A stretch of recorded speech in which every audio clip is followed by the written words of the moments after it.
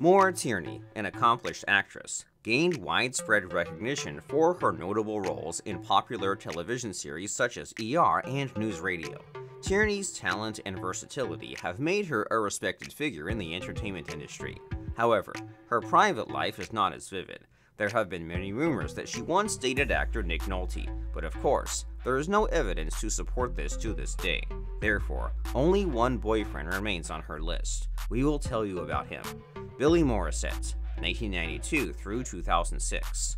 The only known boyfriend of Maura is actor-director Billy Morissette, whom she met in 1992. Their encounter took place on the first day Morissette arrived in Los Angeles at the revolving lounge of the Hollywood Holiday Inn. Captivated by each other, Tierney and Morissette tied the knot on February 1, 1993, just 2 days before Tierney's 28th birthday. Unfortunately, after 13 years of marriage, Tierney filed for divorce from Morissette, citing irreconcilable differences. Despite their lengthy union, they did not have any children together. Morissette, known for his roles in minor film and television productions like Vegas Vacation and Mad About You, remained a part of Tierney's past as they went their separate ways. That is all. See you next time.